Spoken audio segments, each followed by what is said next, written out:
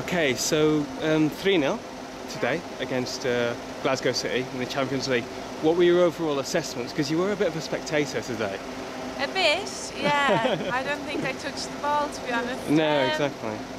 I thought a little bit disappointed, to be honest. I thought they were going to give us a better game, and I think they came with the attitude that they're going to sit and maybe press a halfway line, but they didn't do that, and they kind of, you know, the only people that put us under pressure were the back line, which is never good, really. So yeah, I was just a little bit disappointed with them because they have got really good players, and I feel like if they came at us, you know, maybe not right from the start, but certainly in the second half. It was a strange game. Yeah, you know, I can imagine it was. It was well, I was going to say I can imagine it was hard to watch, but I was actually watching it too, so. No, but they seemed to lack that penetration when it got to the final third, you know? Definitely did. I think not that they gave us too much respect, but I mean, obviously you got to give the girls some respect. They're a great team, but I really felt like they sat off too much. And you know, Champions League, if you can nick one goal, it's a huge thing because, you know, even 2-1, I think at 2-0 they should have been coming at us and trying to get that goal. 2-1 is a great result for them down here, but they just didn't do it. So I don't know. I think it'll be a completely different game up there, though. I know. If they get an early goal as well, that's what I was thinking. Because I thought if you got that fourth, that would have been it. You know what I mean? Yeah. I was kind of hoping the girls would push on for the fourth. And Kelly hit the bar, didn't she? She did. From a long way out. It was actually a save. It was a good save. But it's going to be a different game up there. It's on 3G, and they're going to be much more comfortable. The pitch is much smaller, so if they are going to compress the game. Is it a turf up there, or is it a real? It's 3G. It's like rubber chrome. Oh right, okay. So it's a completely different game. Right, a bit like Liverpool's turf.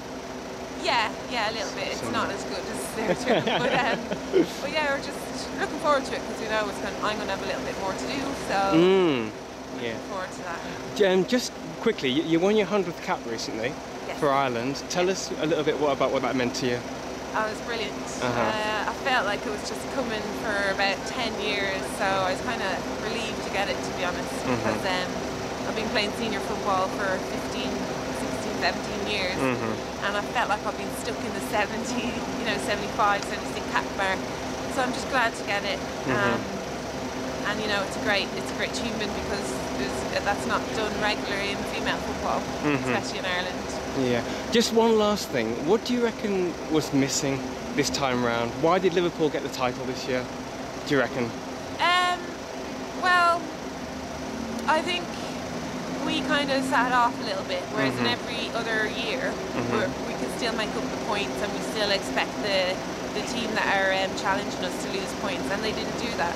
They kept winning and they kept being consistent, and you know, it was just a little kick up the backside for us, and probably something we needed because we were sitting back a little bit this season, and you know, I feel like we're a better team than Liverpool, and we beat them convincingly up there. I know they beat us down here, but we were really off, so we actually didn't perform, whereas up there we performed really well, and you know we can play at that level week in, week out, and it's just something we know we have to do now. You can't, the league's getting stronger and more competitive, and we can't sit back, we know that.